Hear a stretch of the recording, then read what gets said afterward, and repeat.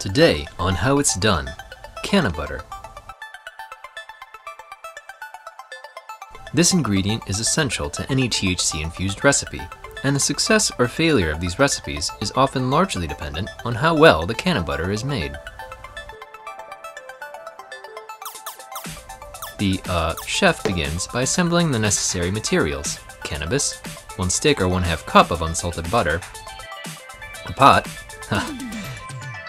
an oven-safe dish or baking tray, another container, and a fine mesh strainer or equivalent filter. It's best to ensure the area is well ventilated to reduce the odor of cannabis, if this is a concern.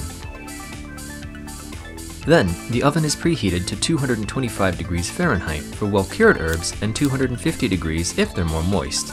It's important to use an oven with an accurate temperature gauge to ensure proper decarboxylation of the precursor THCA into psychoactive THC by removing the carboxylic acid group. The fresh cannabis flowers are then finely ground onto the baking tray, as fine as possible, in order to maximize the surface area.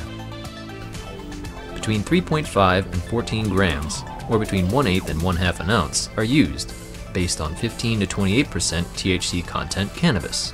This amount can be adjusted based on personal THC tolerance and desired potency of the final product. Once the cannabis is ground, it's placed onto the middle rack of the oven and left to bake for 45 minutes.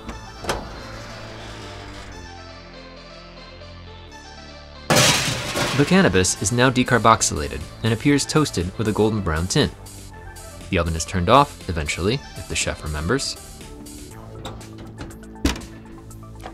Next, infusion. The pot is filled with at least 4 inches, or 10.16 centimeters, of water, and a stick of butter is added. The butter is clarified, or even ghee is used to obtain the highest fat content. THC is fat soluble, so a high fat content will ensure that all THC present will bind to the fat. Sometimes, other fatty substances like coconut oil, peanut butter, or heavy cream are used. Lecithin is sometimes added to further increase absorption. The decarb cannabis is stirred in, and the pot is brought to a simmer. The mixture is allowed to simmer and stirred occasionally for 60 to 90 minutes. Water is replaced as it evaporates in order to keep it at least 4 inches deep. The chef removes the pot from the heat source, probably remembering to turn it off eventually. The mixture is then poured through the strainer into the waiting container. The plant matter is mashed with a spoon in order to ensure as little butter is wasted as possible.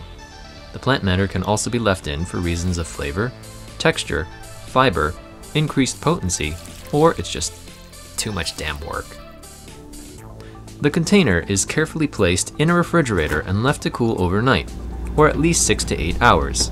Enough time for the butter to rise to the top and completely solidify. Remembering to close the fridge door is an important part of this process.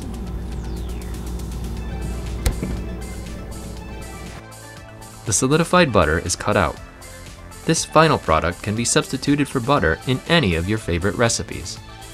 We made cookies and got so high. Remember, THC edibles take significantly longer to take effect and last significantly longer than smoked THC. It's best to start out with a small amount, wait an hour or so to observe the high, and take more as desired. And if you take too much, whatever.